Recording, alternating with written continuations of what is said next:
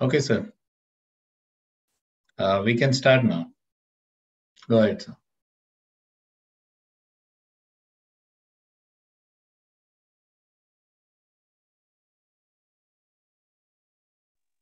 Can you hear me now? Yeah, I can hear you now, sir. Okay. So, good evening, everyone. And I'm very sorry for, let me first apologize for the little confusion that happened. And we'll stick to the Wednesday schedule and try not to uh, change the timing or the date so that it doesn't become inconvenient. So, I'm sorry for this problem that happened.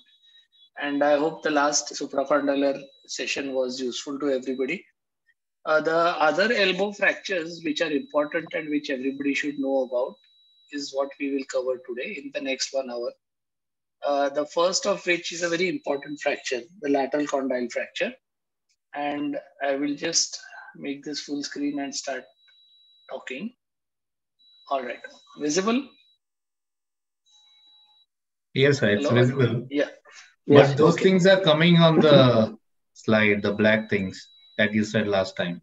If you can drag Yeah. them out or Which hide them. black? Which Yeah, black that one, things? that one. Yeah, that one, where your arrow is now.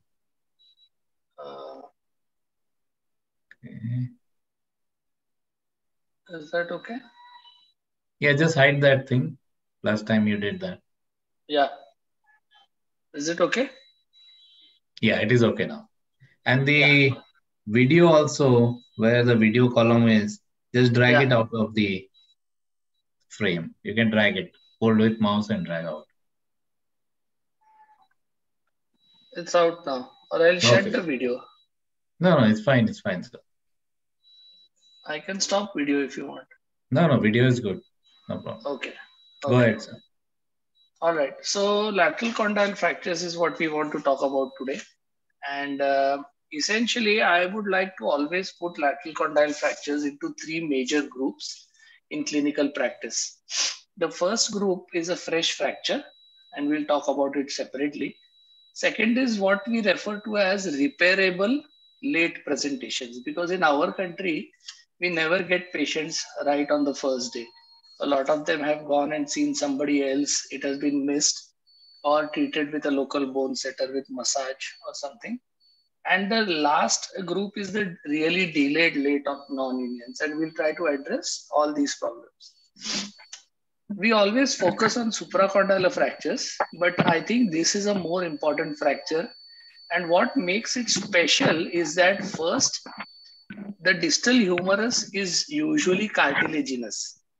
You see only the ossific nucleus of the lateral condyle for up to nearly 3 to 5 years before the other ossific centers start coming up. So it's very difficult to visualize the fracture. Second, it is an intra-articular fracture going into the joint. Third, it is also a fascial injury which can cause growth disturbance. Fourth, there is very high chance of non-union in this fracture if not treated well. A supracondylar fracture, please remember, malunites, whereas a lateral condyle goes into non-union. And even after surgery, there is chance of avascular necrosis and poor results. So if you look at the classifications of the lateral condyle fractures, there are very many classifications in literature, but I have found these three classifications to be of clinical significance and that they help you in making a decision on what to do for a particular fracture. The first one is the Mirsky classification. The Mirsky talks about from where does the fracture exit. We all know that the fracture starts on the lateral column or the lateral pillar in the metaphyseal region. But we don't know where the fracture exits because we cannot see the exit point unless it is a completely displaced fracture. I'll highlight that more later. The Milch classification actually, if you see his original paper, he spoke about stability of elbow. Depending on the size of the fracture fragment, is the elbow stable or it is dislocated? And the Jacob classification spoke about how much is the fracture displaced. So I'll just highlight that. If you see the exit of the fracture line, which is very important, the fracture line which starts here can either go straight down like this into the intercondylar region, or it can go much more medially and go through the trochlear epiphysis. Now, when this happens and the medial crista of the trochlea is involved, the radius and ulna with that chunk can dislocate. So that is a Milch 2. Or this can go like a transfacial injury. You have a small Thurston Holland fragment, but actually this becomes like a low supracondylar, where the exit line is epiphyseal rather than being metaphyseal, right? So this problem is you can't see this, because if you see this dark brown, what I have shown here, on the X-ray, you are going to see only this much. You have no idea where the fracture is exiting. So the Milch one, as I said, is where the fracture, the elbow is stable and the fracture line is lateral to the trochlear groove. So if you see this, the trochlea has two cristae, a lateral crista and a medial crista.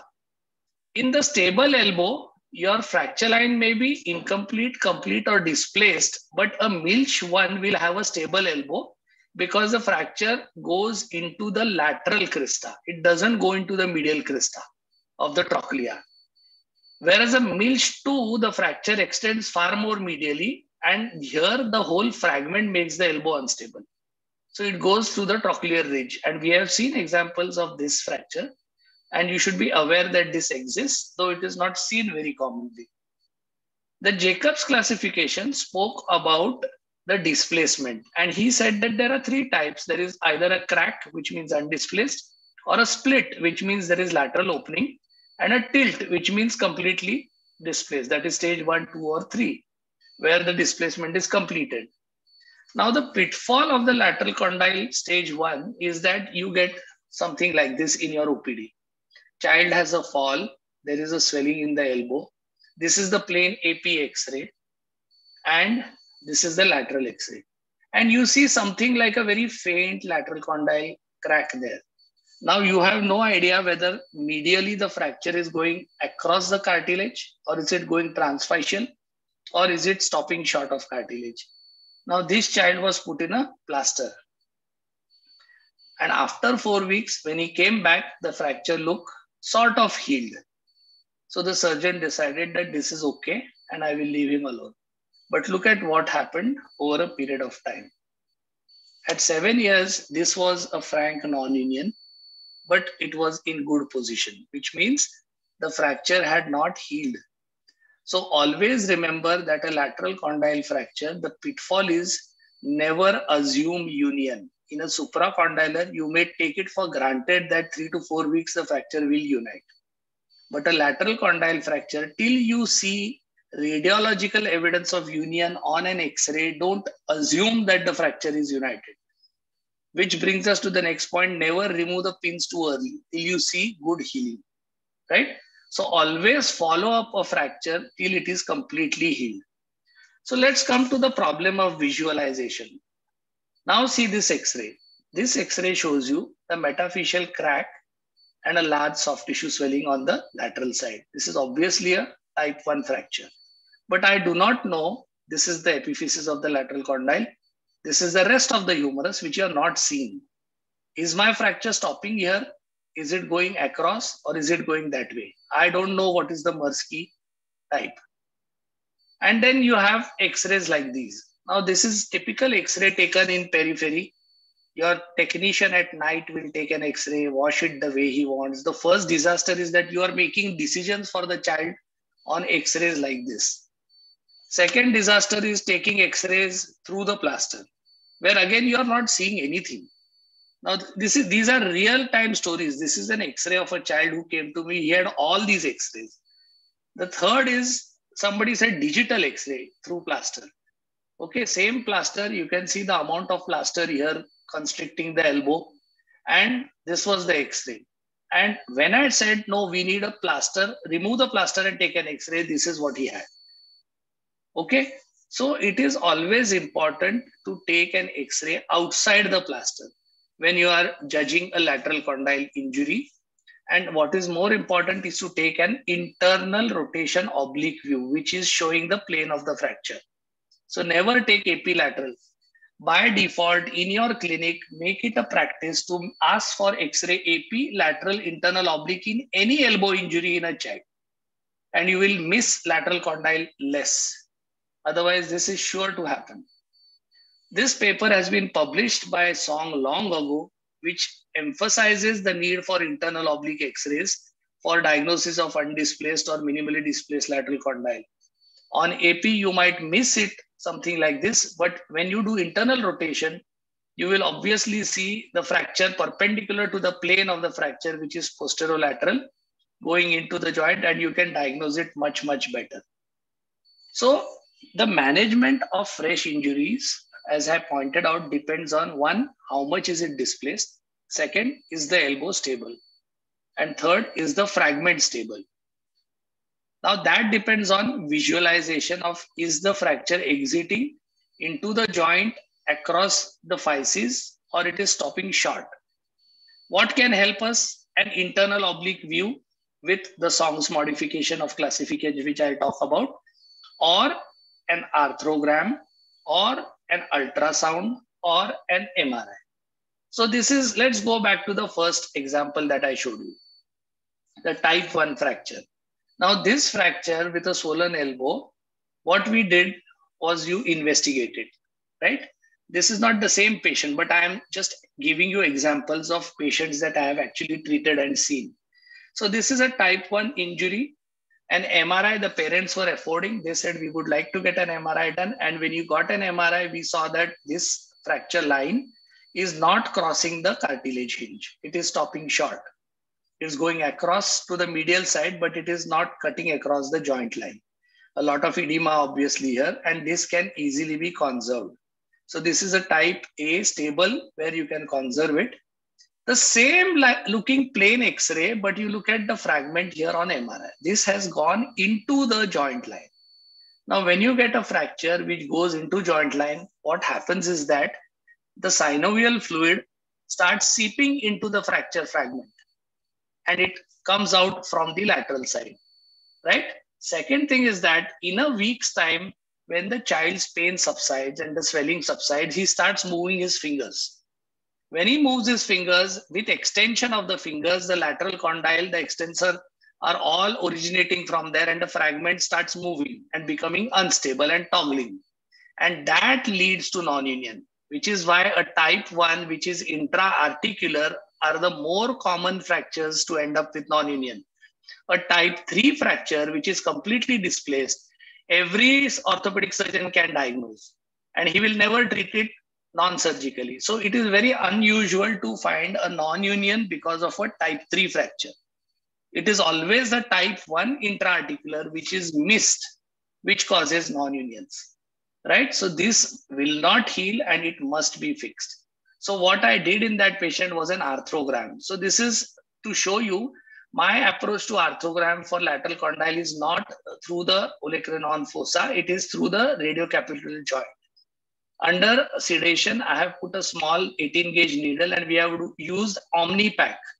Now, when I put in this dye, you can see how nicely the radial head lights up, and the dye has gone into the joint and it has leaked out from the fracture side laterally.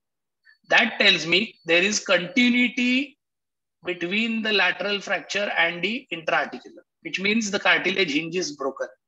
And I can do dynamic testing with that. When I open it up, see how much it opens, right? So you can very clearly make out that this is an unstable situation, right? See the amount of dye in the gap when I do the varus valgus stress. So arthrography is a very useful tool in pediatric elbow fractures, especially lateral condyle, to judge stability and intra-articular extension. And then a simple transfixing K-wire will stabilize the fragment and ensure a good healing. Now, this is an 8-year-old with an elbow injury. Now, this is obviously a type 2 fracture because lateral side, you can see this is opened up. When the gap exceeds 2 millimeters on the lateral side and it is non-parallel, you can be sure that the hinge is broken, right? So here, this is a type 2 injury which needs close reduction. With a thumb pressure directly from posterolateral and a little valgus, you can close that gap and That gap should be closed like that. And then you have the option of fixing it with bicortical divergent pins. So when you pass your pins, make sure they are bicortical so that they don't end up intramedullary and unstable. And keep the gap on the medial side quite wide. So they have to be divergent for better fixation. You can pass a third pin also and try to keep them metaphyseal. And make sure that the joint is congruous. That again you can do with an arthrogram. So this is how you will fix it. Metaphyseal, metaphyseal, and a good dye study to see that this is congruous. Now, if your fracture fragment has a large metaphyseal beak, the pinning does not give compression. So you add a plaster, but the solution is to put a compression screw. So a 4 millimeter compression screw in the metaphyseal region. This need not be bicortical. You can have a long enough screw which gives good purchase and compression so that there is the requirement for plaster duration may be lesser, but it will always need a surgery for removal of this screw at a second stage, whereas the pins can be left outside the skin and can be pulled out on the OPD basis. That is the difference. But this screw will always give better compression. Some people prefer burying the pins and removing them by another surgery so that it does not irritate. But long-term studies on both methods have shown no difference. The only problem with leaving pins outside is that you must take good pin track care. And that is why a cast for minimum 6 weeks is important so that the pins don't move. You cannot allow range of motion with the pin inside. When the skin starts moving, the pins start becoming loose and can get infected, which is a disadvantage. So it's better that you must see callus and you remove the pins before you mobilize. So this is an example where there is a large metaphyseal fragment and you can put a compression screw. What about type 3? Type 3 diagnosis is never a dilemma. This is a pretty straightforward diagnosis. Everybody can diagnose this is completely displaced. And the gold standard is an open reduction. When you do an open reduction, the common method is to do a dead lateral approach, but dissect anteriorly. From the capsule, don't touch the extensor origin which supplies blood. Don't go posteriorly from where the end artery comes. Dissect anteriorly, go to the fracture trochlear groove, make sure that you have good reduction and then put your pins. And post-op X-ray and then a plaster and then make sure that you have achieved radiological union before you remove those pins. But do you always need to open? That is the question. This is an example, one patient which I treated long ago. Now this is February 2013, if you can see on X-ray. Song had published that you can attempt a close reduction with arthrographic control with a joystick method. So this is what we did. So I put a K-wire into the fragment and we just levered that rotated fragment back into its position. And then I put the pins and checked with the arthrogram that my joint line congruency is good. And that is how we treated this child. And that went on to a satisfactory union with a very good range of motion. So this paper again has been published, close reduction and internal fixation in displaced and rotated, that is type 3 fractures by a percutaneous joystick derotation maneuver. Everybody who's interested in trying this should go and read this paper before we start doing it. So in his series of 24 patients, he found that he could be successful closed in 75%. That is 2/3 patients easily he could get a close reduction and pinning. And he had excellent result in 94%. Whereas 25% patients will still need an open reduction and fixation. So he published his new classification, which is of use to all of us now, close reduction and internal fixation for displaced fractures. So what you should know about Song's classification is that there are 5 stages of displacement. So type 1 is an incomplete crack. So you have a limited fracture line in the metaphysis, and on all 4 views, it is the same and this is stable. Whereas stage 2 is that there is a slight lateral gap which is opened up in all 4 views. And here we don't know whether the fracture is stable or unstable. It is undefinable because we don't know whether the hinge is broken or not. In stage 3 of displacement, the gap laterally and medially is equivalent. So what I was trying to tell you earlier, if there is lateral opening, but the gap laterally is less and medially, gap laterally is more and medially it is less, there is a chance that hinge is intact and it is stable. But the gap, if it is equal medially and laterally, that means hinge is broken. But this is very, very individual. You can't really judge on that X-ray. Small gaps like 2 millimeters and an arthrogram is usually a better way of finding out what's happening. So the first stage of what was the Jacobs classification is stage 1, stage 2, stage 3 of song. Stage 4 is type 2, where it is displaced, but there is no rotation of the fragment. It is unstable. And 5 is complete rotation, which is totally unstable. So this is the new song classification. And the treatment depends on that. Stage 1, you can just treat a cast. Stage 2, again, if it is stable, you can treat in a cast or in situ stabilization. Stage 3, reduction and pinning. Stage 4 and 5, obviously reduction and pinning. And 5, if failed closed reduction, go for open reduction. So these are 2 important slides. What about the late presentation? So that was about the primary treatment. What about late presentations? So what is a repairable late presentation? Now, if you define it, there is no actual definition. This is my thought again. Either it displaces late because initially you misinterpreted stability. You thought it is a stable and in a week's time it has displaced. Or the patient has come to you late because he did not come to a doctor first, or the doctor did not identify it. Why do the late displacements happen? I told you, misinterpretation of stability, either Mills-2 or a type 1B fracture, which is intra-articular.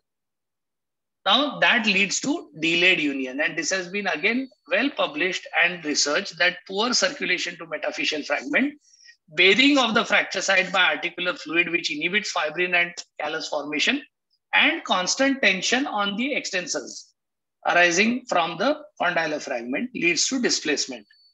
Now the controversy was whether elbow function can be improved by a late open reduction, or will there be chance of AVN, because that is what we are worried about in late presentation and stiffness. So if you cause an extensive soft tissue dissection to free the fragment and try to achieve an accurate intra-articular reduction, there will be intra-articular fibrosis and AVN chances are more, especially if you dissect too much posteriorly.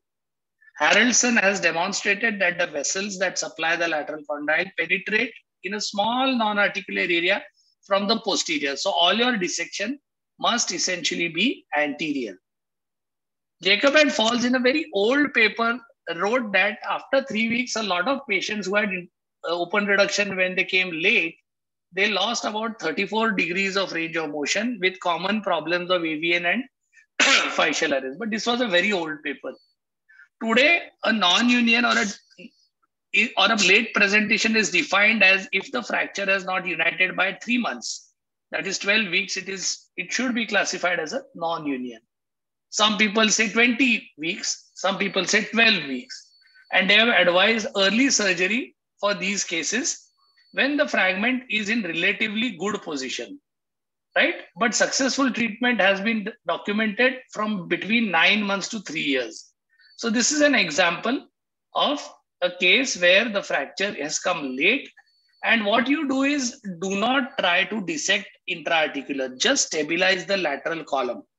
When you stabilize the lateral column percutaneously, the irritation caused by the screw and compression itself causes union, and the intra-articular does not really matter in late cases. They get a very good range of motion.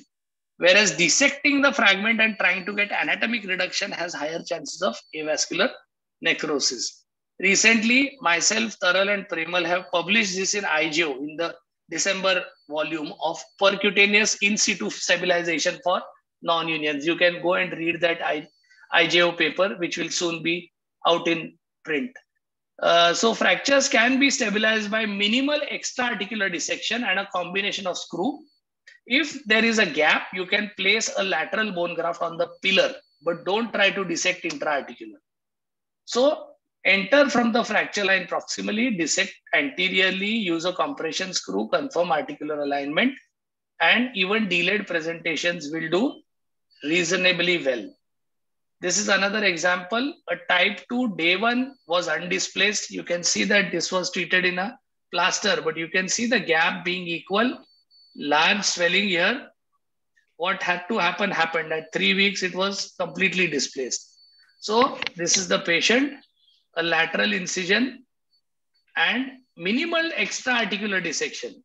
Don't go into the joint to dissect and make it anatomic. The pillar has to be roughened on the non-union side. Put a percutaneous screw, just press it into place, and a screw fixation or a K-wire fixation, whatever you want. Sometimes you get really delayed presentations where the fragment is completely rotated. Now, such cases you cannot treat percutaneously. You have to open reduce because this is unstable and the articular surface is facing the wrong side. So this will need proper open reduction and derotation of the fragment and then stabilization with a screw. That is a compression screw. Again, you can use an arthrographic solution to look at the medial joint line rather than dissecting too much into it.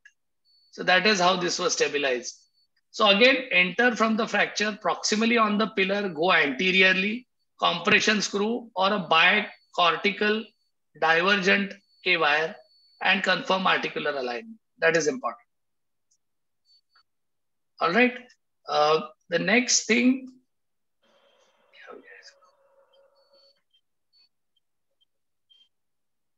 All right. So even more delayed presentation. So in our country, we get patients very, very late. So late established pseudarthrosis or non-unions, what do they present with? So there are 3 or 4 clinical scenarios. Either they come to you for a deformity, that is cubitus valgus, which is progressive with instability, or they come with tardial nanopalsy, okay, causing deficit on the little finger and the ring finger with numbness. Or they will come with pain and instability because the elbow is unstable and cannot do heavy activity. So late non-unions will come with these 3 problems, and your treatment is not to restore anatomy, but to treat what is the problem. So how do we treat the late presentation? Open reduction has poor results. Again, the same what has been published. They lose a lot of range and they can end up with avascular necrosis. So if you don't fix the non-union, what do we treat? So if you have the first situation where you have a very good range of motion, the deformity is not much, the instability is not there, the palsy is not there. So this is what I told you, non-union in good position. What do? Percutaneous in situ stabilization with extra articular bone graft if required. Okay, this is an example. 6-year-old boy, conserved earlier, went into non-union. So in situ stabilization, and that is how it healed over a period of time. You don't have to worry too much. Situation 2, where you have good range of motion, but there is a masked flexion deformity. The deformity is acceptable. The instability is absent, but the patient's complaint is tardial nanopalsy. Now, when you have a stable elbow with good range of motion and the problem is palsy, you can ignore the non-union and just do an anterior transposition of the nerve. So we are treating the problem and not trying to treat the non-union. Now, the third scenario where you have a deformity, which is unacceptable, it is also contributing to weakness, instability, and causing palsy. So in this situation, the treatment is going to be an osteotomy, especially if the deformity exceeds 30 degrees, with or without ulnar nerve transposition, but we are not bothered about the non-union. We leave it as it is because some range of motion is coming from the non-union also. Sometimes if there is tenderness on the lateral column, you may put an interfragmentary compression screw, which I will show you. So this is an example where we have done an osteotomy, a medial closing wedge osteotomy.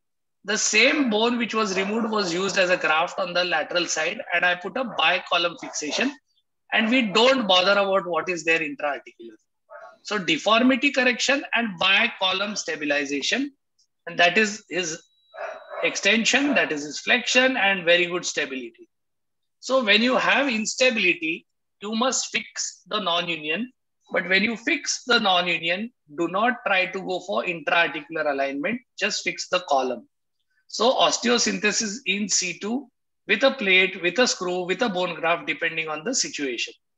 So to summarize, early non-unions, which are delayed presentations or displacements, can be treated by anatomic repair, and how you dissect is important.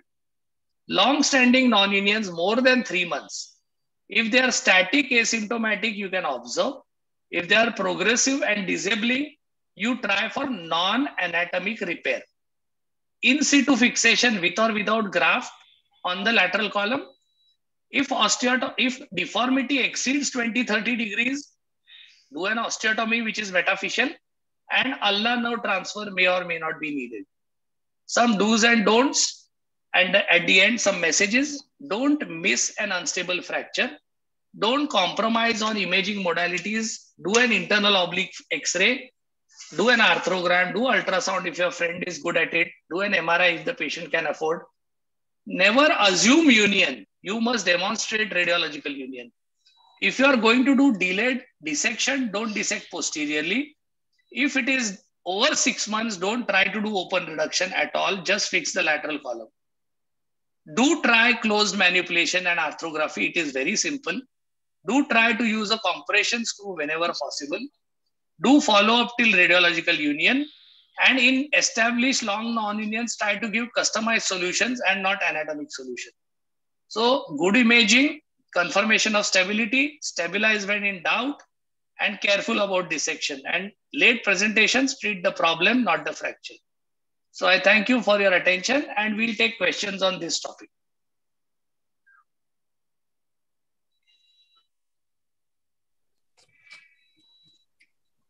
Very nice presentation, Dr. Sandeep. Yeah.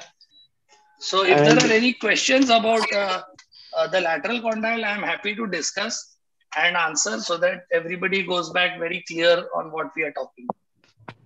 Actually, this topic is very near and dear to me because I did a dissertation on lateral humeral condyle in 1988 and 89. Okay, wonderful. So those were different days. May I read out my conclusions? I want to know, I am curious whether they stand true today. Okay, also. Sure.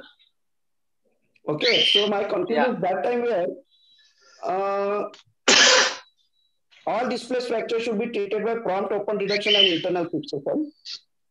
Early surgery alone doesn't ensure a good result unless the reduction is merely anatomical. Yeah. Smooth K wires is the preferred method of fixation in children, while screw fixation is useful in adults. Minimum of 2 pins are necessary to prevent rotation of the fragment. Divergent pins, preferably from the posterolateral surface in a manner of V yields good results. Minimum of soft tissue dissection and muscle stripping should be done during operation to prevent AVN and further complications like non-union cubitus valgus.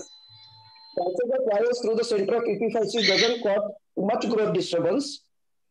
Early surgery is advised for established non-unions where the condylar fragment is in good position.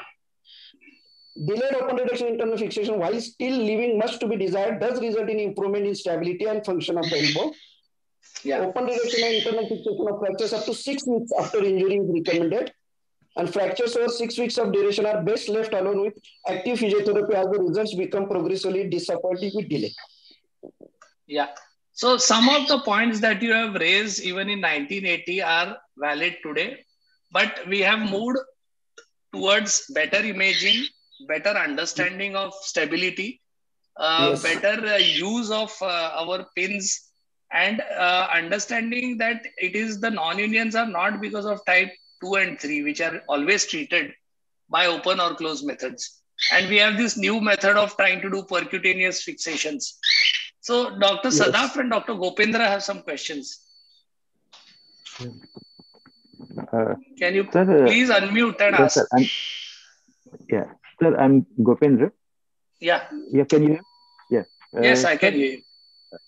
Yes.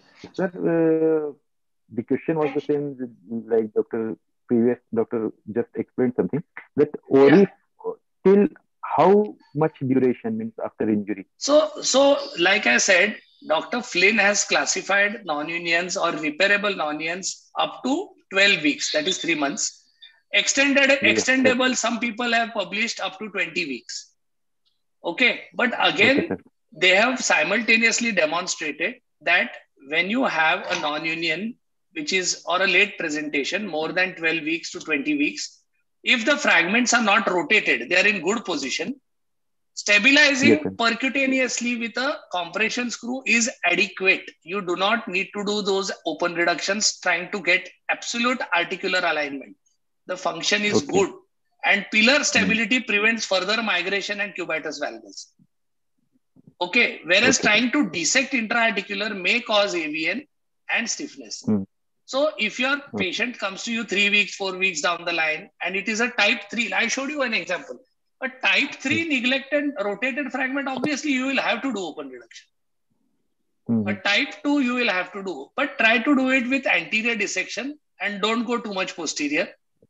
If it is in good Hmm. position fragment with a non-union which is Hmm. radiological, put a in situ screw. Don't try to do anatomic reductions. It is not required. Okay, sir. Yeah. Okay, sir. And one Sadaf? thing more, that, Yeah, can sorry. sir, yeah, Yeah, yeah. sir, can you share video for technique of arthrogram and its interpretation, because it's very useful and we are not very Yes, much. it is very useful. I will try to put up the video on the YouTube channel of arthrography. I have a small presentation. I'll put that on arthrogram. So it will take some time. See, all of us are having a mental picture of the distal humerus.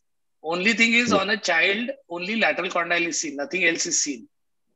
Hmm. Okay, so there are two techniques. Either you have to inject posterolaterally next to the olecranon into the fossa, and then the Okay. dye has to be spread by motion, or then Yes, I sir. put a front, because sometimes what happens is that if this dye leaks out here, no, there is smudging and you may Hmm. not be able to define the anatomy. So what I Hmm. try to do is I just put percutaneously under Siam between the radial head and the capitulum and inject dye directly laterally. And that Okay. leaks out nicely. And you will see the anatomy. Do it a few times. See, Hmm. Omnipack or Eurographene are the dyes which I use. I prefer Okay. Omnipack because it stays longer. All of them are water Okay. soluble. I haven't had reaction in 15 years to any patient. Hmm. And that washes off within 1 or 2 hours. You don't see it in your post-op X-ray also. But they are Hmm. very, very useful in a lot of cases where transfacial separation. I'll talk about trash lesions next. In that also, arthrography is a very useful concept. All of you in Yes, your sir. practice should keep iohexol in your OT. Cost 300 Hmm. rupees for a vial. You need 1 cc plus 1 cc saline dilution, 2 cc syringe. Don't use too Yes, sir. much, otherwise the whole thing becomes black. And Hmm. do it gently, you will get it. And I'll put that presentation up. Okay, sir. So, Yeah, sir, Dr. you use, Sadaf? yes, sir. Just one, please, one question more, please, sir. Sir, Yeah, this radiocapitular injection you use for yeah. supracondylar nerves and other things also, No, or no, for just lateral? supracondylar is a metaphyseal fracture. You don't need to do it. But a radial head fracture, a radial neck fracture, epicondylar fractures. Means any Okay, joint apart from. sometimes you have something called as a transfacial separation. I'll talk Yes, sir. about that. You will see the examples in the trash lecture. Okay, fine, sir. Okay. Fine, sir. Thank you very much, sir. Any other questions, Dr. Sadaf? Dr. Sandeep, thank you very much for the presentation. Yeah. I'm not sure if I'm audible or not. Am I audible? Yeah, you are audible. Okay. I had a couple of questions regarding the metaphyseal screw. The only issue, like when I'm working with my consultant, the only concern he has is that if you're putting a metaphyseal screw, it crosses the physis. So technically or theoretically speaking, It causes? Sorry. It passes through the physis, right? So No, I mean, no, it doesn't. That's what I said in the beginning. You must have a Thurston Holland fragment. The screw is metaphysis to metaphysis. okay. You're not putting the screw transfacial. Your screw must be, so you must have a large enough fragment. Sometimes you have a metaphyseal fragment which is large enough to take a screw. That is when you use otherwise a bicortical divergent pin is adequate. Okay. So what is the direction of the screw that you keep? Like in which direction would you direct? Posterolateral to anteromedial. Okay. The other thing is that you mentioned a size of 4 millimeters. So does the size vary according to the age of the patient? Yes. The problem is that we do not have, some people are selling Herbert screws, which are headless screws, okay, which are 2.7. But that is very, very flimsy. I have not found them useful. And most of the lateral condyle fractures, you can put a 4 metaphyseal, cannulated cancellous screw. So that's without a washer, right? Without a washer. It's a holding screw. You do not really have to crush cartilage or hold it. That is why even bicortical is not needed. What you need is lateral column stability. So that was my other question, because what we have been conventionally taught is that the articular reduction is what matters the most, and it is not the metaphyseal compression that is always required. So like there are two schools of thought. Some of them are really concerned about doing that compression of that metaphyseal fragment that looks good on the X-rays, and like the other school just says a bicortical wire without compression is enough because there is a lot of cartilage there, so you really do not need to compress the cartilage, and you would not see the compression there. Correct. So you do not need to compress so much. You just need purchase in the metaphysis. Other question was that you mentioned that we can keep an extra articular graft in cases of if there is a gap on the column. Early non-unions. So if you're putting an extra articular graft, what are the chances of graft migration and what are the chances of heterotropic ossification? I mean, in general, speaking about... No, zero. Because first thing I said, if you are listening, is that if the fragments are in good position, you don't need graft. Yeah. When the fragments are in good position and there is no gap, you do not need a graft. The second thing is that what you are imagining as a graft is not a tricortical graft. Once you stabilize, if you feel that there is a lateral defect from the olecranon fossa, some cancellous bone, or even the callus which is on the lateral column can be scraped off and put there as a graft. So there is no big graft which is going to migrate anywhere. One last question is that you mentioned that we have to wait until there is a radiological union. So what do you define as a radiological union? Because like we said, you will see trabeculae going across. You will see either callus or trabeculae across. Okay. And so just what I am also trying to say is that it is important to follow up your patient with a lateral condyle for longer period than supracondylar, and make sure that 3 months, 6 months down the line, you demonstrate radiological union before you say no need to show me. Okay. One more thing I will tell you, all the patients with lateral condyle, whether you conserve or whether you operate, will have a lateral bump. Whenever there is bone healing and hyperemia, the lateral condyle hypertrophies, and most of them will come to you with a pseudo varus. Actual varus is not there, but you will see a lateral periosteal reaction and a bump, which they will always come and complain that ye thoda prominent ya bada dikhta hai. Okay, lot of studies have been done. Literature has said it happens with, means it is not surgery which is responsible. Even conservative treatment, you will see the same thing happening. Okay, so you have to just wait. It will improve with time. Nothing needs to be done. One last question regarding the timing of removal of the screws. Is there any particular time that we need to wait, or it just depends on union radiologically? Union, radiological union. Once you are sure it has healed, you can take it off. Thank you very much, Dr. Sandeep. Thanks for the wonderful presentation. Good evening, sir. May I? Yeah, please. Yeah, Dr. Pradeep here, sir. Actually, usually I have done 8 to 9 cases of this. In our institute, we follow K-wire only, not screw. So usually we bury the screw inside the skin. Out of that, in 3 to 4 cases, we started actually early mobilization, because on table it was very stable and all this with 3K wires diverging. So in that 3 cases, I found actually they have good ROM than the other patient, in which we have started mobilization after 1 month. Later, So is it That's a good. advisable on Yeah, table? no, see, couple of things. The screw or buried pins ensure that stability is better at earlier stage so that you can start mobilizing them early. Yeah. If your pins are outside, you are going to wait longer till you see some callus reaction because you need to remove the pins. People have tried mobilization with pins outside, like supracondylar, and Yeah. when they start moving, no, the child has pain and irritation, It and will there come. is serous discharge, and that can get infected. Pins become loose eventually. Okay. So if you are doing percutaneous extraarticular pins are outside the skin, no, then it is better to give plaster for about 6 weeks at least till you see some callus. And when you Okay. remove the pins, after you mobilize, you will still tell the child, please do active range of motion. For God's sake, nobody of you should send a pediatric elbow to a physiotherapist Okay. because they are in a big hurry to mobilize and they force and cause myositis. I have had patients with supracondylars who have had a refracture.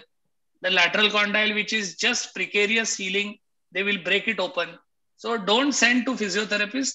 Tell the patients to be patient, the parents, and do active range of motion over a period of time. They will get back their range. So around after 2-3 months, they will get Yes, almost yes, normal. yes, Okay. yes. You have to wait. It's not a Yes. supracondylar. It's Yes. And intra-articular. one more question. You told that there will be lateral bump. So Yeah, most of the time when we are removing the wires, that time will open. So yeah. is it okay to remove that bump or just It will not to come touch? back. It will come back. The more you play around on the lateral column and dissect, it Okay. comes back. Okay. Okay. Then So not to what remove that. you have to just counsel the parents. A lot Hmm. of talking is required. Okay. Yes, sir. When you are doing that's what I was saying. Lateral condyle actually is only 17% of the cases. Got it. Supracondylar is 75% of the cases of an elbow fracture in child. That is a but you have to spend so much time, energy, and effort on a lateral condyle compared to a supracondylar. Okay, sir. Thank you, sir. Yeah. Thank you. Patil sir, last question, and then we'll move to the Yeah. next talk. Yes, yes. Regarding 2 points, sometimes Yeah. we have found the metaphyseal communication, so not unable Yeah. to even put a K wire. So we have to Okay. put through the physis only sometimes. Yeah. And another thing, Those are rare situations. You might be forced to do things depending on the situation sometimes. and regarding the compression, it is the transverse wire that adds more to the compression, which I Yeah. have found. And previously we Yeah. used to bury inside, take it little bit out, bend it, and hammer a Punch bit, it. Punch it. punch it. Yeah. Punch Yeah. it, and then used to get a good compression. And then you Yeah. will, Yeah.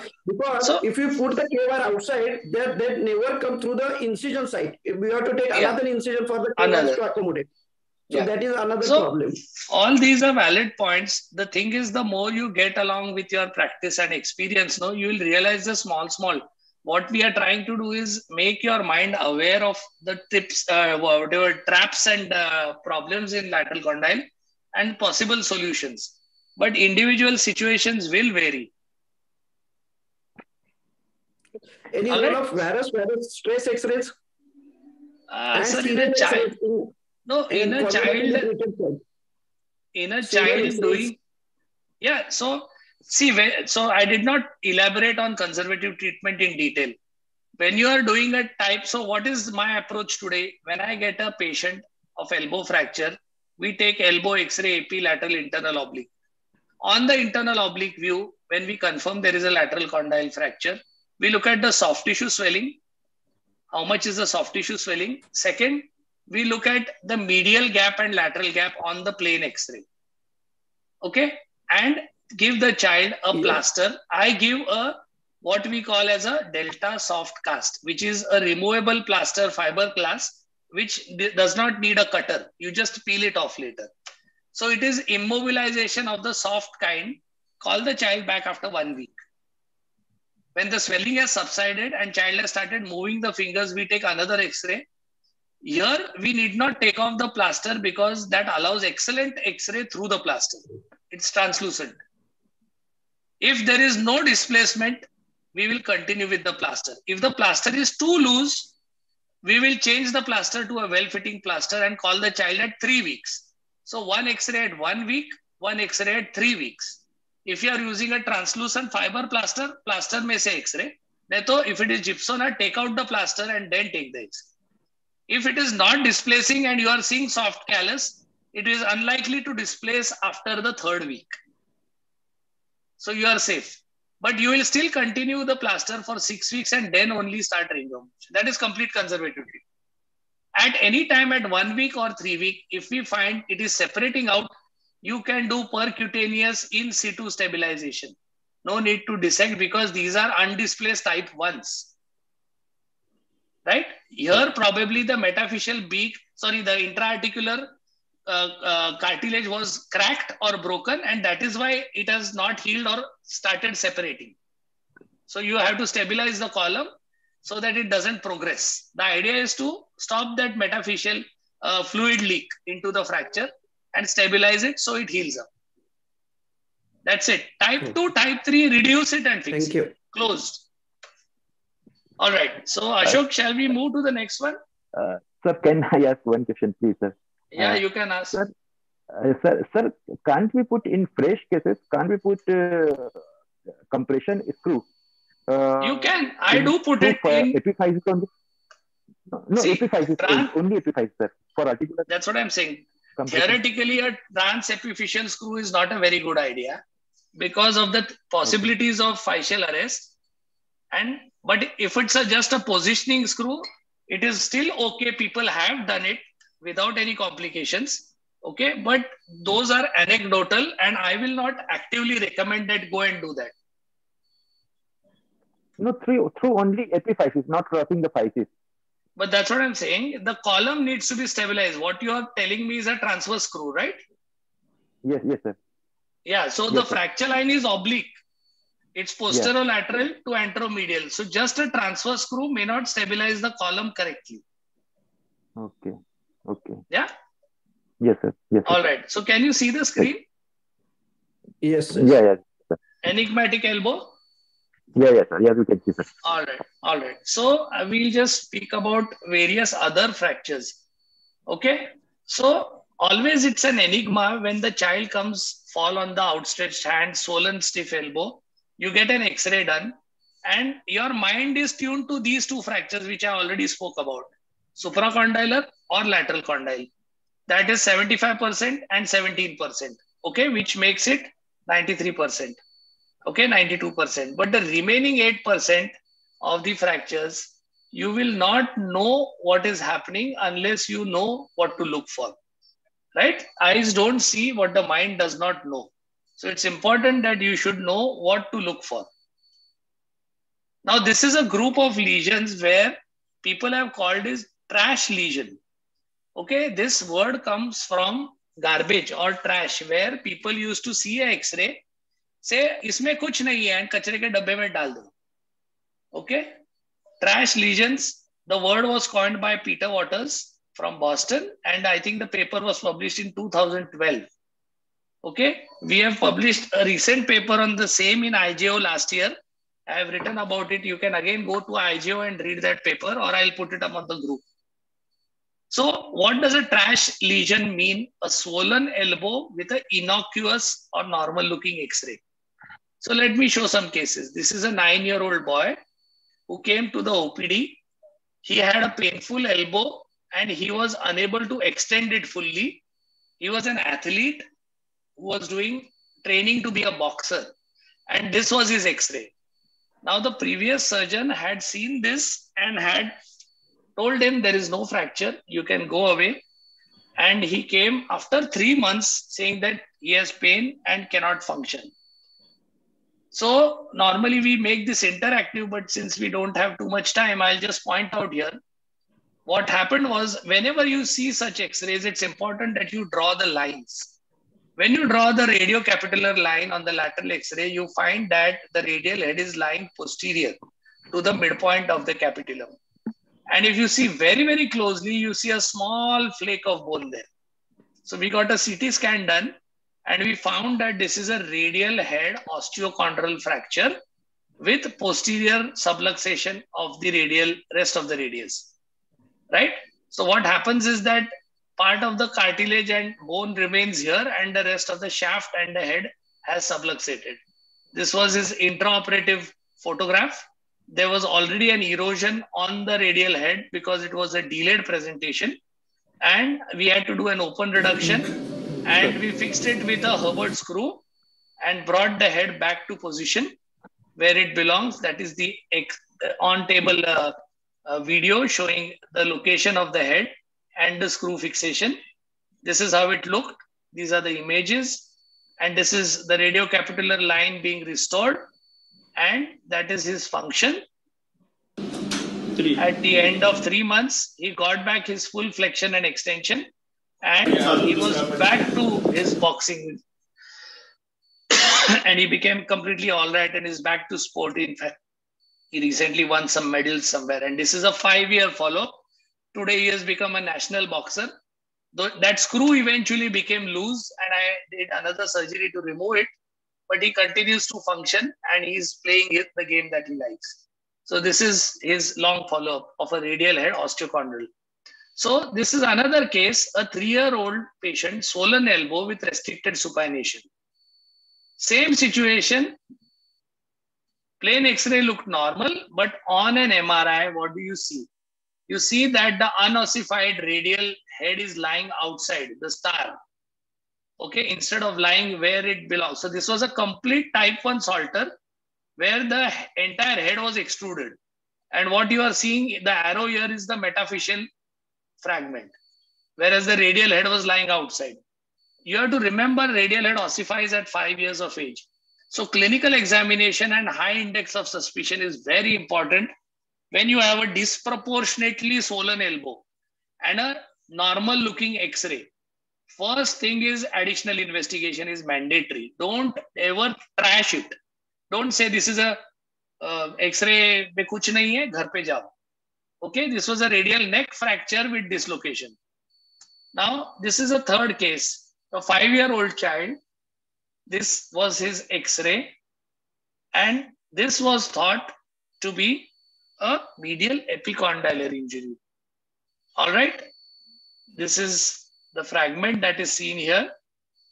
And this is the fragment on the normal side. So comparative X-rays are very useful. And this looked like a medial epicondylar fracture. But what happened over a period of time? The next thing, at 3 months, this was treated with observation. Okay, the surgeon chose to conserve it. After 3 months, he was not better. In fact, you can see that the fragment size has increased. Okay, the diameter of the fragment looks bigger with some ossification here. Now, an epicondylar fracture cannot change its size, right? And what happened is that this was metaphyseal ossification. And somebody's voice is, hello, can you mute yourself? Can somebody mute themselves? There is somebody talking in the background. Ashok?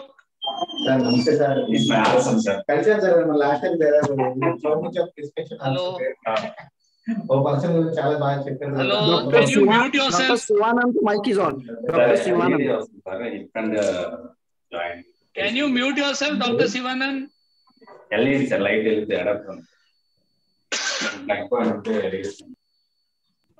Ashok, can you mute the participants, please? Okay, let me proceed. So the true diagnosis is a medial condyle fracture, right? A medial epicondyle fracture does not happen in a 5-year-old. Please remember that anything on the medial side in 8 years or less should be diagnosed as a medial condyle fracture. We just spoke about lateral condyle fractures. We forget that the entire medial condyle is cartilaginous.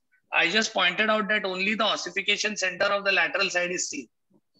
The entire medial condyle ossifies quite late. So you can have a complete medial condyle which is lying outside and only the metaphyseal spike or the Thurston-Holland fragment may be seen and you may mistake it for the epicondyle, right? So this is how it healed with bad cubitus varus and a stiff elbow. This was poor function 2 years later with a bad result. So medial condyle fractures are again the next trash lesions. You can see this child, a large medial swelling, soft tissue, small bony flake here, but an arthrogram shows a big fragment. The entire condyle has rotated and is lying outside. This will always need an open reduction and repositioning with fixation.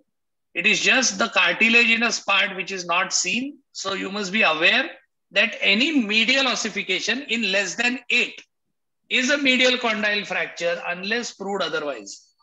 Another example, a 5-year-old child, large swelling on the medial side, a small metaphyseal flake here.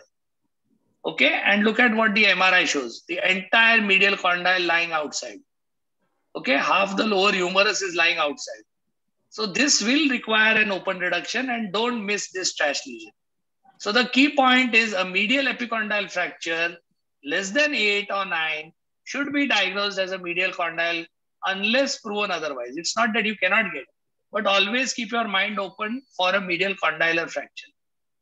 The fourth trash lesion is something like this. Now, neonates or very young kids are usually diagnosed with elbow dislocation for this condition. Okay, but this is actually a transphyseal separation. The entire distal humerus is sometimes unossified, especially at birth. And you will be called saying that child's elbow is swollen and X-ray shows elbow dislocation. Now, the difference between an elbow dislocation and a transphyseal separation is that an elbow dislocation is always posterolateral, never medial. Second, here the radius ulna will never lose their alignment. They are all together, congruent. And the whole chunk moves medially. Okay, so that is the giveaway that this is a transphyseal separation. Okay, this is the lateral condyle where it should be aligned to the radial head. So this is a transphyseal separation, and here again arthrogram can be useful. So you reduce it like a supracondylar if it is displaced, and the arthrogram shows you that it has come back, because only that will show you the cartilage. And then you can put a couple of pins and stabilize it. Okay, or you can use very thin pins and stabilize it. That is how you treat it. So normally you should know that the line from passing from the center of the radial head and the shaft should bisect the lateral condyle in the center in any view, epilateral, oblique. Elbow dislocation is posterolateral, and the alignment between the head of the radius and the lateral condyle is disrupted. Lateral condyle fracture is, there is disruption of the center of the capitulum from the radial head in type 3. Supracondylar, all relations are maintained because it is metaphyseal, and transphyseal, the alignment is maintained, but everything goes medially. These are the clues for you. This is another example, a swollen elbow and a normal looking X-ray. So this was again discarded as being normal, contusion of the elbow and sent away with a slab. And this is what he came with. This was a very proximal ulnar fracture with radial head subluxation laterally, which was not seen on the first X-ray. It was very, very subtle. And when you see the X-ray very close up, you can see that there was a spiral fracture here, which was missed, and in a slab with activity, it got displaced. And that ended up with a cubitus varus deformity. So a Montegia, which is proximal, also called as a Hume's fracture, is another trash lesion. Now this 10-year-old, now see, this child is an older child. Now you can see, obviously this is a a medial epicondylar fracture. Even here you can see trochlea is not yet ossified. But this is lot of soft tissue edema, and here again an arthrogram may help. It has been now made very clear with newer studies that a CT will give you a better idea of displacement of the medial epicondyle than a plain X-ray. And a CT always shows that the medial epicondyle with its growth plate is usually flipped because it's an avulsion fracture. And this can be associated with an elbow dislocation. So you have an avulsion of the medial epicondyle, elbow dislocates and relocates. Sometimes the fragment can get entrapped. I'll show you that case also. So this is an arthrogram which shows you that the condyle is intact. This is an epicondylar fracture, and This is the valgus stress, which shows you medial opening. And then you stabilize it with either a suture anchor or a compression screw, because this is again a avulsion fracture rather than using a K-wire, which does not give compression. It is better to use a compression screw and stabilize. This is typically, I see this injury in a lot of wrestlers. In Pune, we have this Balewadi Stadium where young children come for sports training. And a lot of wrestlers from Western Maharashtra come. And this is a very common injury that in their wrestling, when they are doing their daw page, the elbow gets pulled and they get a medial epicondyle fracture, and they are completely disabled because they can't do sport after that. And I've had quite a few non-unions. So athletic child, always fix it. Though literature has said up to 6 millimeter displacement can be conserved, but I feel it's an avulsion fracture and fixation gives superior results. Now, this is another interesting case. This came 7 months post-injury. What I pointed out earlier, the lateral looks okay. On the medial, there is some bone here on the inside and there is no epicondyle seen.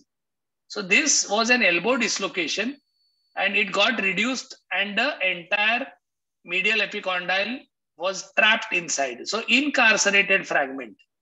This is very, very important for you to know, because a missed incarceration can lead into elbow arthritis. So this is a MRI showing you the piece inside the joint. The trapped fragment has to be excised and arthrolysis may be needed if it is a late presentation. Now this case, you can see when I opened, the ulnar nerve was also inside. So when you reduce an elbow dislocation in a child, be very careful that you are not injuring or incarcerating the medial epicondyle. On the X-ray, you should be careful. Or when the reduction maneuver is done, sometimes the radial neck can also fracture. Two things that can happen. So this was the ulnar nerve into the joint on opening, which I had to remove and bring out. And then the medial epicondylar piece was restored and a screw was put to restore the compression. Another example of a large medial epicondylar chunk with metaphysis. This is completely rotated and cannot be accepted in this way. So somebody left it alone and this is how it heals. So callus does form, but it will always be in a non-anatomic position. And if it is rotated, your elbow flexor function is not very good. An open reduction, put the fragment back, and a compression screw is a good idea. Now this example, again, this we have already discussed. You can see epiphysis is here, large lateral swelling, but the direction of epiphysis doesn't look too good. And what is it? Internal oblique view. What does it show? A lateral condyle. So AP lateral can be always tricky. Arthrogram showing the entire lateral condyle turned around, closed reduction and stabilization. Type 1, lateral condyle treated in a cast, ended up with non-union, fixation. Now again, we went through these cases, so I will not waste time here. Now this is another case. This is an adolescent or a pre-adolescent injury. An elbow injury, again, this came to me 2 months after injury, seen by an arthroplasty surgeon in town, and was told on this X-ray that this is normal, gave a slab and sent home saying elbow contusion. He came back with a painful stiff elbow, just taking a better lateral X-ray, and we see that this was a shear fracture of the capitulum. Okay. A proper X-ray was what was needed. The capitulum was obliquely sheared off, and a CT will confirm that. And this was treated with an open reduction and anterior to posterior Herbert screws to restore the stability and alignment, and that went to good healing. Another case, a 10-year-old national swimmer with posterolateral elbow instability. These were his X-rays. Every time he used to do his swimming strokes, his radial head used to pop out. And he was demonstrating that instability. So this is another interesting situation. You can see here a posterior sliver of the lateral condyle. So this is again a very rare injury, but you should know about it. A shear injury of the lateral condyle, which has the attachment of the capsule to it. So it did not heal. It was in non-union and the capsule was loose. So in hyperextension, when he used to do his swimming strokes, the radial head used to subluxate. When I opened it, you can see this was the fragment come off from here. This was the crater and this was in non-union. So we had to roughen this, make it raw, put it back and put Herbert screws. And then that has healed nicely and his stability is restored. So to summarize, trash lesions are a group of osteochondral injuries, which if treated insufficiently will always have long-term problems. You need to diagnose by knowing that they exist, high suspicion, and additional imaging. All of them are displaced, unstable, and all of them will need surgery. They cannot be treated conservatively. Additional imaging could be ultrasound, MRI, or arthrogram, depending on availability, affordability, and experience. Okay, everything has got its flip side. So you should know what to use when. So don't ever trash a swollen elbow with a normal looking X-ray. Follow him up, get additional investigation, and be ready for surgical intervention. Please read this paper published first time by Peter Waters and James Kasser, called as elbow trash, which are osteochondral fractures with joint incongruity, radial head anterior compression with subluxation, which I showed you, subtle Monteggia fracture dislocations, which I showed you, lateral condylar shear and avulsion, which I showed you, unossified medial condylar fractures, which I showed you, unossified transfascial separations, entrapped medial epicondylar, and complex fracture dislocations.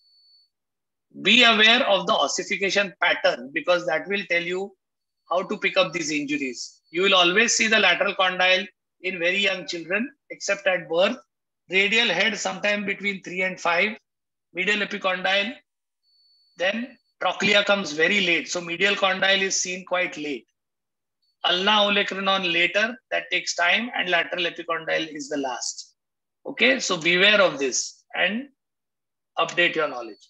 Thank you very much. So any questions on this?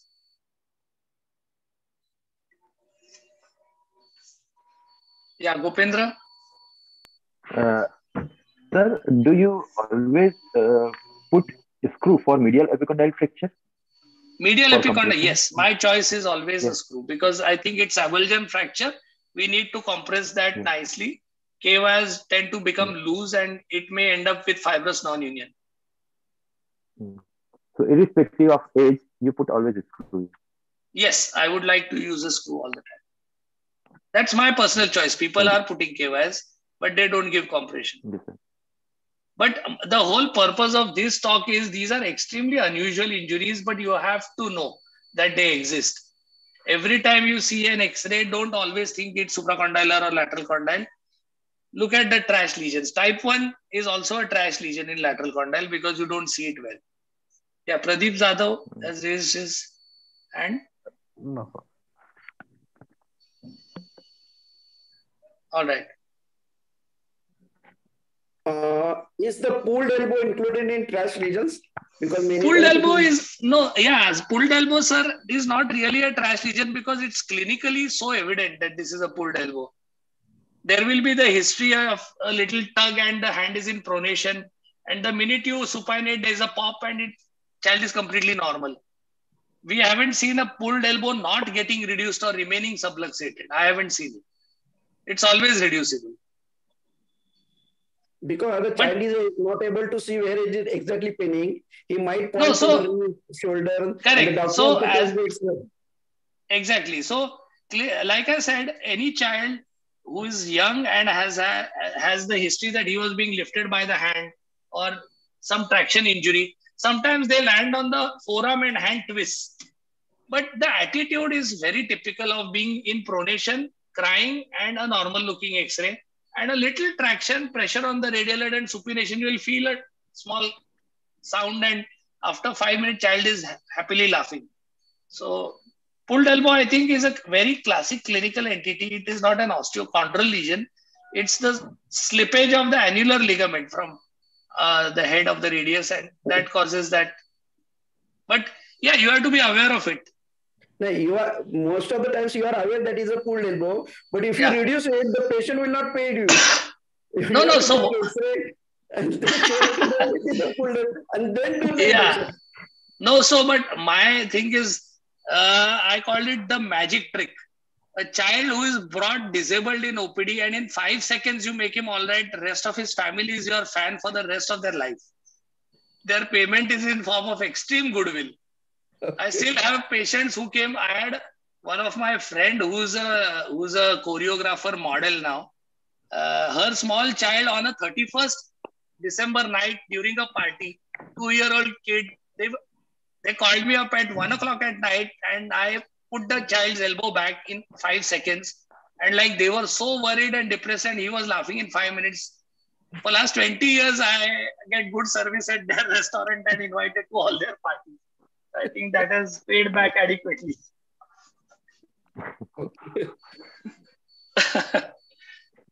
Yeah. So I think next time we'll do some other topic. We'll move away from the elbow and let me see what Ashok has planned out. But next Wednesday again, 8 or 8:30, depending on how my OPD finishes. But we'll try not to change the day and the time so that everybody's making time for the talks. So shall we stop, Ashok? Yeah, I think Dr. Gopendra has raised his hand. He has some questions. May I Acha, ask a bolo, question? bolo. Yeah, sure. Yes, sir. Sir, transphysial separation of humerus Yeah. in Yeah. kids.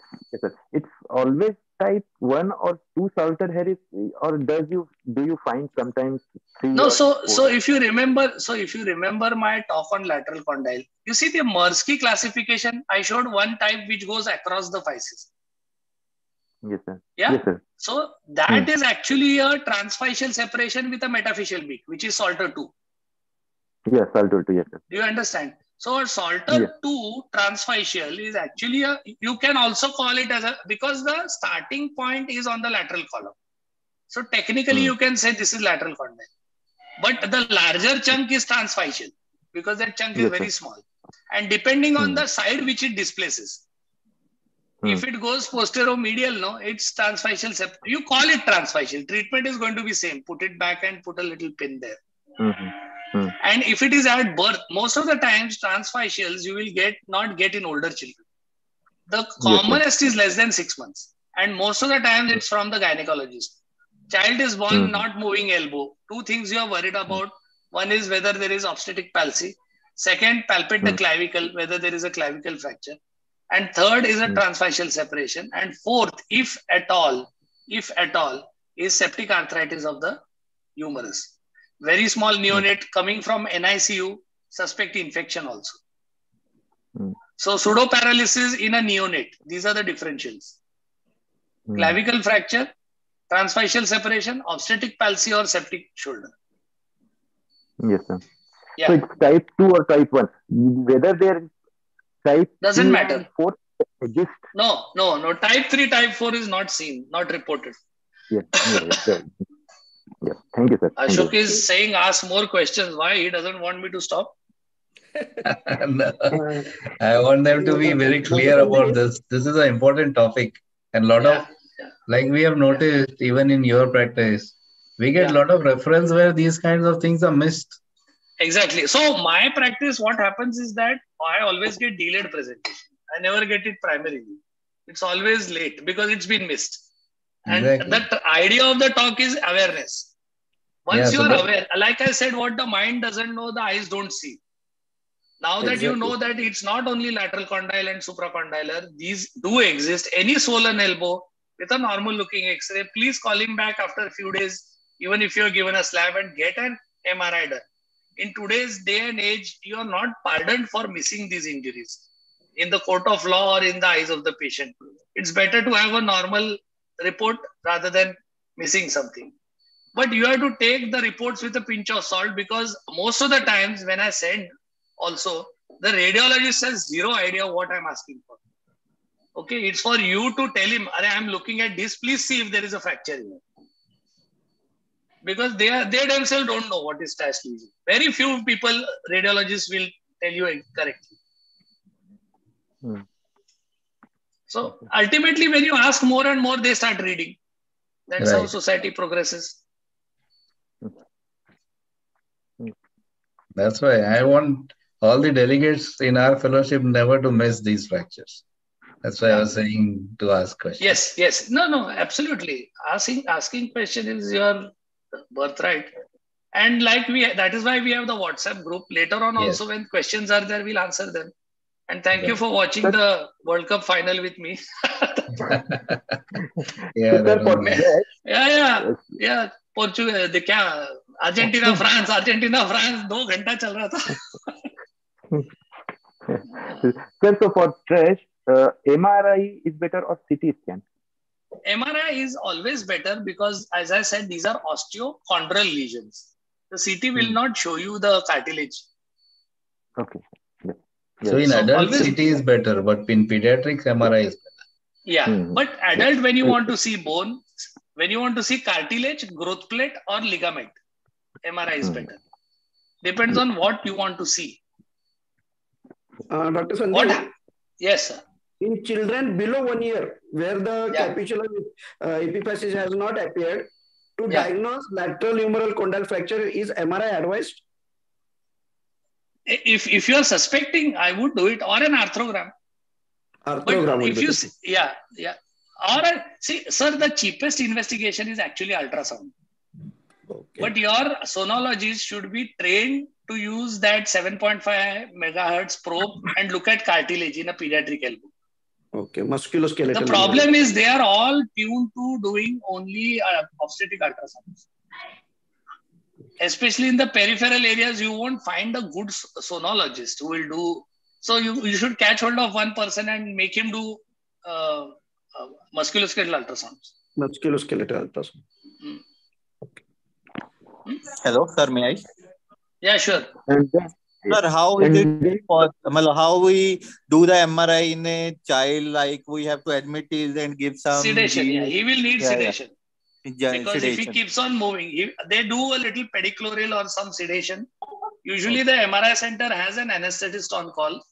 So they call him and do a little sedation and then do So normally what I do in casualty is that I'll tell them that this is an injury which seems to be not very well seen on X-ray, but the elbow is quite swollen and this may require additional treatment and we need to see it better.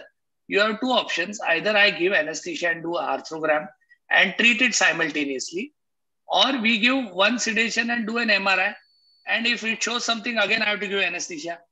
Some parents will say, no, we want to do the MRI first. So then let them do the MRI.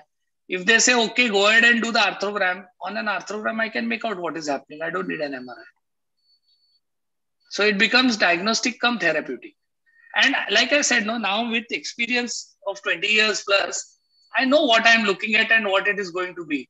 But the idea of, again, like Ashok said, the idea is for you to understand that these things exist and train yourself, use the dye, suspect it, get that ultrasound. Don't send off saying, elbow la slab la, theek hai, bara hona. Okay. And the disadvantage with sonography, I think, sir, that we totally depend upon sonologists. And in exactly. MRI, and MRI, you can see the film yourself also. Not many orthopedic surgeons understand sonography. So you are dependent on that fellow. Yes, sir. And that arthrography talk is there. I will try to share it on the group or something. We'll do something. And Ashok, if you can just share those two papers. Yes, sir. Our IGO paper also, as well as the original paper by Peter Waters, 2010 GPO. Okay, I'll share both of them. Yeah. Okay, so shall we call it a night? Yes, sir. Yes, sir. Thank you. Thank you very much, sir. We'll meet again next time. I think it was quite smooth this time. This seems to be working well. Yes. Yes, sir. Okay. Chalo. Good night, everybody. Good night. Enjoy the weekend. Good night. Bye. Thank you, sir. Thank you, sir.